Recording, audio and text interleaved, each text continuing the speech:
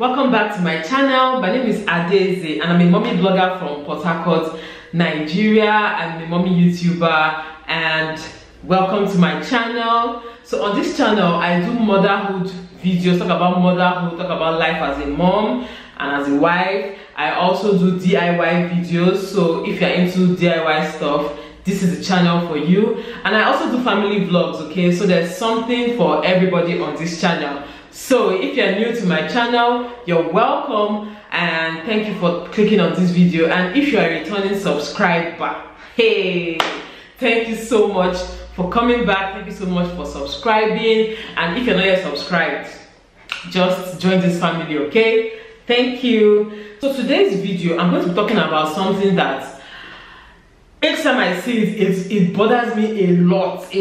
Like each time I see anything relating to it, I'm like, why are human beings so cruel? Why are human beings so terrible?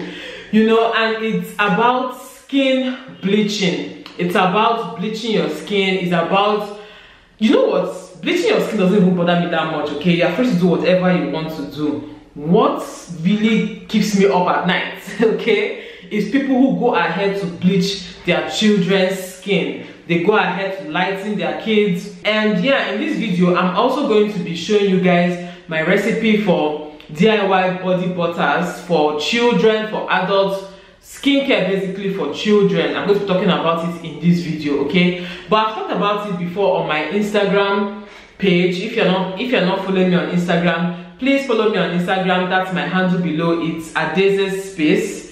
You know, so Instagram, that's my space. YouTube, this is my space, okay? I've talked about this a bit on my Instagram page before, and I got a lot of messages from moms asking me, oh, you rub shea butter on your child, won't it darken my child?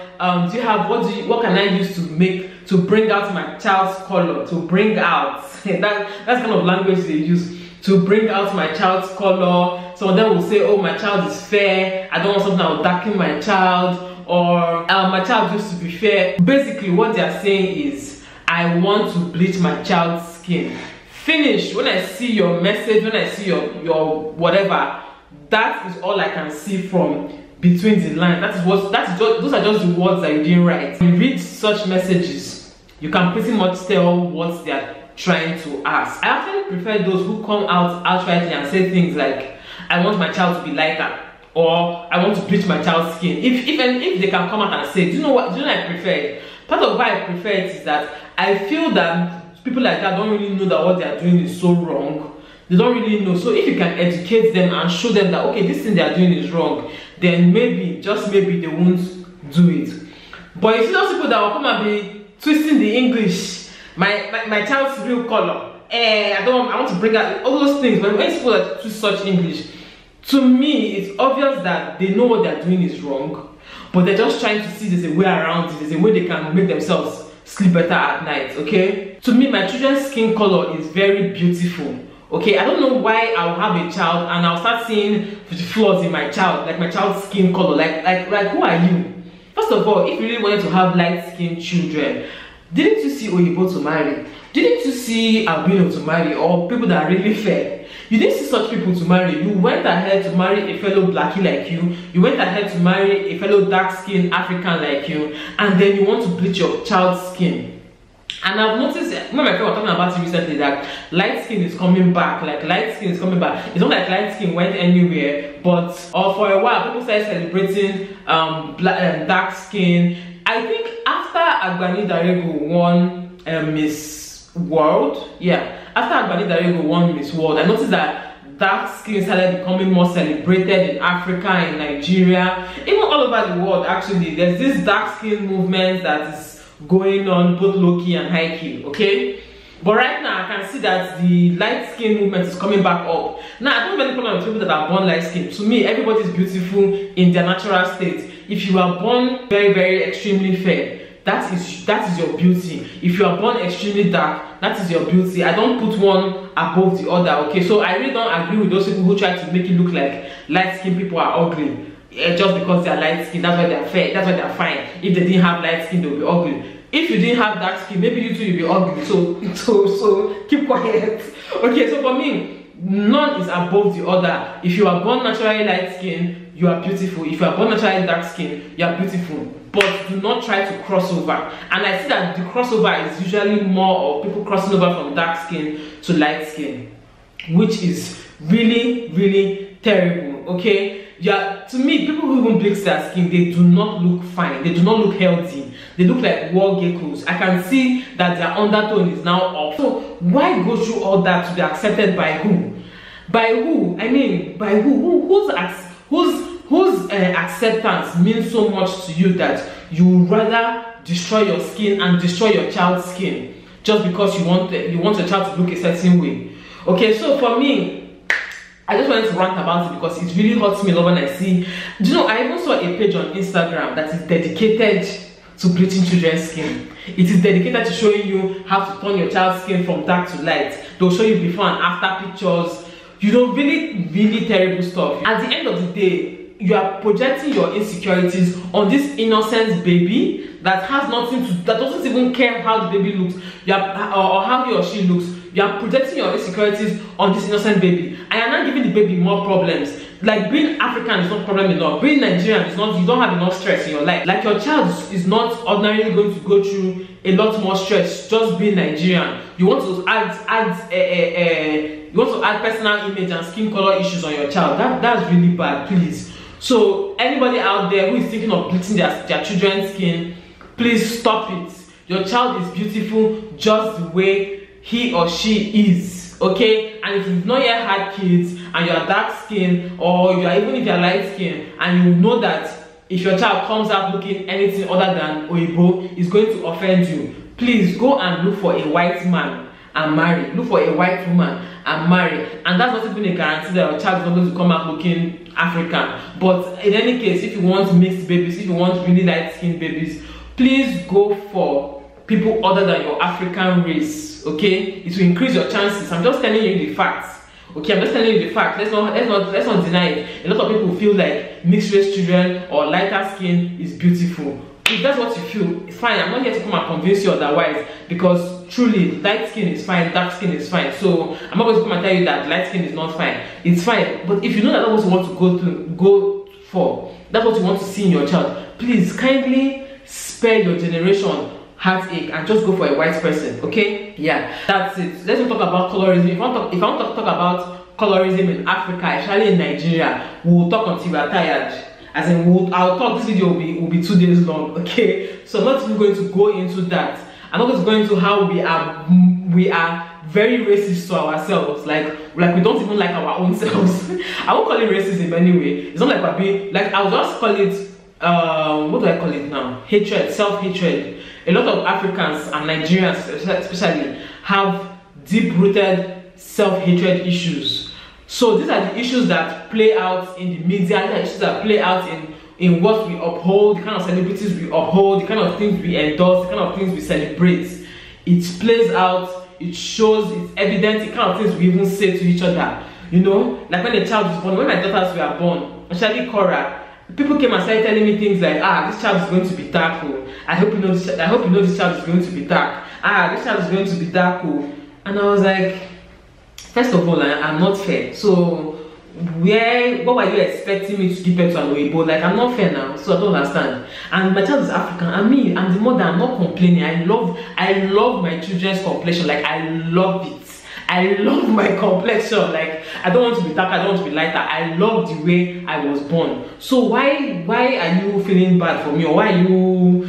To me, I feel you're feeling bad for yourself. So you're coming to project on me and my children, okay? So just save it. Anyway, so yeah, I'm just going to talk about the DIY body butter and body oil that I make for myself and my kids, okay? So basically, this is the body butter. I made this body butter. It's just shea butter, olive oil, castor oil, cocoa butter, tea tree oil, and peppermint oil. Those are the things that I mix together. I just put them inside a bowl.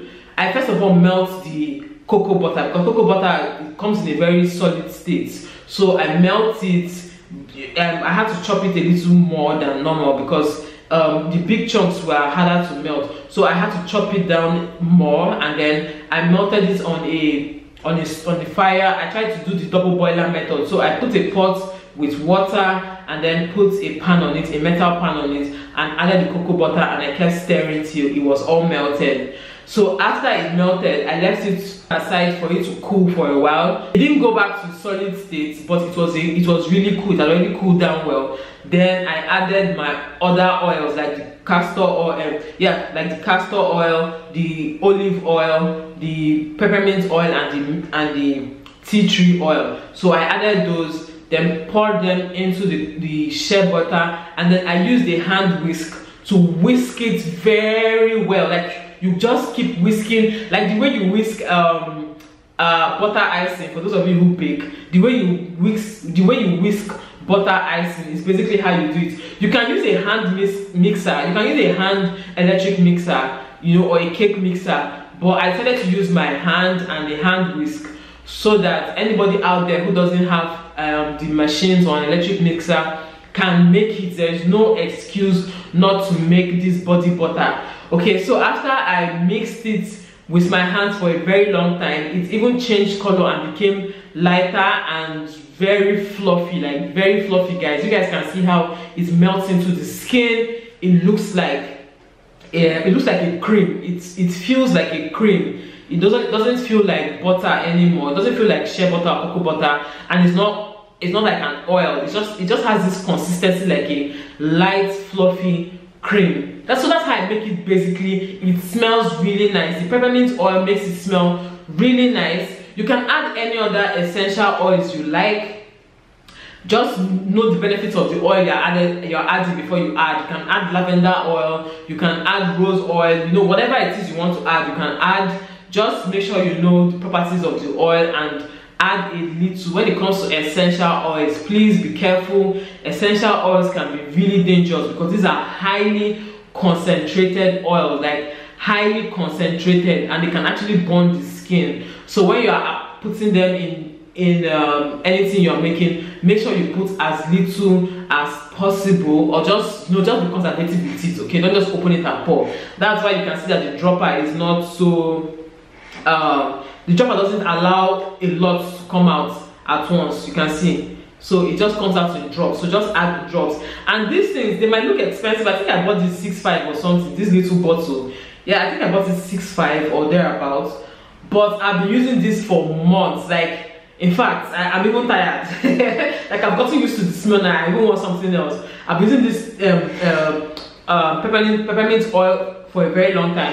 I've also been using this tea tree oil. I don't know if you guys can see the quantity, but it's still somewhere here. I bought this thing since last year, so you don't need a lot, and it has a lot of benefits. I also like having them at home for first aid purposes. These are things that are very good for first aid purposes, to use to clean wounds. You can just add it to water and use the water to clean wounds, because they have a lot of very good benefits. I also use it for skincare, for pimples. I actually have one pimple now. I'm going to use it on it here. So I use it for skincare. I just put it on my face for pimples. That is tea tree oil. But for the tea tree oil, I use very little, and I mix it with a carrier oil. That's a carrier oil is an oil that is like olive oil, that's not really concentrated but good oil. So I use a carrier oil like olive oil or almond oil or jojoba oil. All those oils, I can just add little tea tree oil to them and then dab it on the place where I have the pimple, and it will go. So basically that's what I do for the body butter. And then the oils, these oils, it's the same. It's just to mix oils together. Basically, I mostly use olive oil. I love olive oil. You can use coconut oil. I didn't put coconut oil in any of the things I did here, but you can use coconut oil. Coconut oil is very beneficial. It has a lot of health benefits, but personally, I do not like the smell. I feel like Cora started having rashes when I started using coconut oil for her. Even though some people swear by it, they say it doesn't cause rashes, but for me, it clogs my pores. For my face, it will give me pimples if I try it. As in, if I even smell it, it will give me pimples. So that's why I don't use coconut oil. And I felt that like Cora started having rashes when I started using coconut oil on her. But so many people swear by it, and coconut oil has a lot of benefits. Just make sure you go for the what they call it now, those ones that are transparent, cold pressed. Yeah, go for the cold pressed oils. You can get them in any store. In most supermarkets, they have them. They come in jars, some come in bottles. I buy the one that comes in a jar. It's cold pressed. I use it to cook most times. And most times it's just cooking I use it for. I don't really use it to I don't use it on my skin, but I've seen people that use it on their skin and they really love it. So you can add to this mixture, you can add coconut oil. I use olive oil mostly. I also added castor oil. In the one that I did for myself, which is the second bottle, I added more castor oil than the one I did for my kids, because castor oil is a very heavy oil and I don't want my kids to start sweating unnecessarily. That's why I didn't add so much for theirs. But for mine, I use this oil mostly for my feet. You guys, I have oily skin on my face, but the skin on my feet is very, very dry. Like, it can almost get scaly if I'm not careful. So that's why I added a lot of castor oil into the oil mix that's for myself. So I use it basically for my feet. Your legs will be glowing for days, as in for days. If you want that skin glow, if you have dry skin, make sure you use oils. See, I really don't believe in all these creams that people go and buy. They tell you they're mixing this and mixing that. All those things have some chemicals that to me are not just necessary for my skin. Oils do the job for you, okay? One tip is, if you have dry skin, or you just want your skin to glow more, the moment you have your bath, don't dry your body completely. You can just dab the excess water and go in straight with your oil. You can even go in straight with your oil inside the bathtub there, okay? Your body will still dry and it will leave your skin really moisturized and looking really, really beautiful, okay? So yeah, that's it for the oil. And I also showed you guys sunscreen. This sunscreen, I won't lie, I had this sunscreen for a while, but I hardly use it. I don't know. This one gives me a great cast on my face, but I can use it for my body. I can use it for my kids if we know we're going to go out in the sun for a very long time. So I'm still on the hunt for a good sunscreen for my face. But everybody needs sunscreen, whether you're fair, dark, African, non-African, you need sunscreen. Sunscreen prevents you from having scars, things like acne scars, things like hyperpigmentation. Using sunscreen is going to prevent those, okay? That's one tip for you. So those of you that are always looking for skin glow, please just go and buy sunscreen first. Protect your skin first of all, and then if you're using sunscreen, whatever cream you're using underneath will work better. Whatever serums or whatever you're using underneath will work better. So go and get, I know I'm being hypocritical for saying this, but please go and get me. I'm going to get my own. When I get my own, I'm going to show you guys, okay? Thank you. So yeah, so for my baby's bum, I use the body butter for head to toe for them. Hair to toe, yeah, I use it on their hair too. Hair to toe, I use the body butter, and I noticed that whenever I use this body butter on their bum, they do not have rashes. Right from birth, they do not have rashes. But if you also need a nappy rash, because the time I didn't have my body butter and I just had to use something, so I had to buy a nappy rash. I bought these Little Angels, ASDA Little Angels moisturizing barrier formula. It's a nappy cream. It works really fine, it works really well. Like, if your child has that diaper rash, in fact, what's today? Just one day, just use this. Make sure you air dry the bum after you finish washing. Air dry the bum. Use this nappy rash before you wear the diaper, and also make sure you change your children's diapers as often as possible. Your child has no business wearing diaper that is drooping. If your baby's diaper is drooping, that diaper is too full for that child. Please change it. I change my baby's diapers as often as possible because I'm not in the mood for a cranky baby. So anytime they poo, most times I not even poo. Anytime they poo, of course I have to change them immediately. But anytime they pee and I notice that okay, this diaper has pee in it, I'm going to change it. Instead, I'll keep the child without diaper rather than keeping a child in a wet diaper. Okay, so don't say, oh yeah, you have the money, that's why. It's not about having the money, okay? If your child's diaper is wet and you know that the child's diaper is wet and the child's going to be uncomfortable, it's better for you to leave the child like that instead of mopping your ground than for you to force the child to wear a wet diaper. It's really not good for their bum. This is the soap I use for my baby. This is the Long Reach 2-in-1 baby wash. It's really nice. I'm using network marketing, so this is one of the products that my company is Long Reach. I partner with Long Reach. So this is one of the products that Long Reach makes. So I use it for my children. It's really nice, but you don't have to use it. You can use any baby soap. To me, any baby wash works. I don't know why people are always looking for special that. Any of them, or even those 15 naira soap or 30 naira soap that is made for babies, they all work, okay? Except your child has a really sensitive skin or a problematic skin. That's why you should not start looking for things like Sebamed or the more expensive baby wash. Yeah, but if your child has normal skin, your child's skin is okay, please, any soap or cream, any wash, any baby wash works. I also use African black soap. Yeah, I buy, the person I buy my oils from, I buy African black soap for him, very big quantity like this, and it's cheap. I buy and use when I'm tired. I use it for my children, so I use it for myself. I use it on my hair as shampoo, you know. So these are things that are cheap. So nobody should come and tell me I don't have the money or it's not affordable. All these things are cheap, okay? African black soap is very cheap. You can use it for your child hair to toe. Shea butter is very cheap. You can use it for your child. You can even use ordinary just shea butter on its own. You don't even need to do all these things I just did. Just shea butter on its own and your child will be glowing. Just coconut oil, you can make coconut oil yourself, your child will be glowing. Just olive oil. This olive oil, I think I bought this container for like 1.3 or so. Olive oil on its own, especially for cooking, is quite expensive. But for your body, you rub and tire. As in, you will rub and rub until you be like, you know what? I'm tired of this oil. Let me look for something else. Just this bottle of 1.3, you can use it for a year. So please go for olive oil, okay? So yeah, all these oils I mentioned, all these butters and oils I mentioned have a lot of health benefits, a lot. Just do your Google search, you'll be amazed. Like I always say, I always go for the conservative approach. Except my child has skin issues and the doctor has recommended using some of these over-the-counter creams and stuff like that. You really do not need anything special for your children's skin. Some people mix Fombat A with shea butter or with oils or with cream to rub on their children. Please, if you do that, please stop it. Fombat A is not a body cream. Fombat A is a steroid. Okay, it's a steroid cream, and over time steroid creams on your children's skin can cause them to have issues. Okay, that is why steroid creams are even given to you to use 3 days. They tell you use for 3 days, and after 3 days if you don't see results, then you come back. Steroid creams are not designed to be used long term. They're not designed to be used every single day. So please, when you have a child, don't be listening to all these people on internet. Don't even listen to me, sir. Go and do your research. But seriously, don't listen to people on internet. You go on Facebook and say, my child has a what should I use for my child? They'll start mentioning, use this, use that, use this, use that. And you too, go and be using it. Don't do that. Instead, go to the hospital and use proper medication.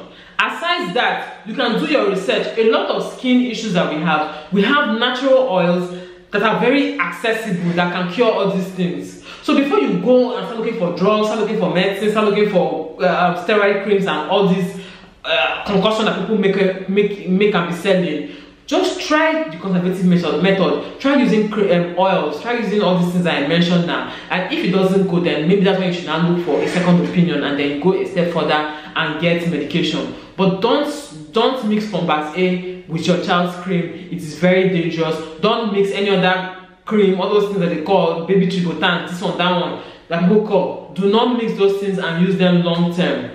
Same way, you don't just go and carry any medicine you like and be giving your child. Don't do it for their skin too. It's really bad. You might not even, because I've heard people say, I believe my child's skin and nothing happens to the child. Some of these things, the effects are not physical. Okay, they don't think that they're going to just see in 3 or 4 days. Some of these things are affecting their nervous system, their immunity, things like that. Okay, like I said, don't take my word for it. You have the internet, you have tools to search online. Go and search and do your research. Okay, so anyway, I've talked too much for this video. I hope you guys learned something. I hope you guys are going to try these recipes that I gave you guys. You guys should please try it, okay? Try it and give me feedback. I'm sure you are going to love it. Okay, and please share this video, share it on your social media, share it on Facebook, on Instagram. Let people know, let moms know, let parents know that these things are easy to make and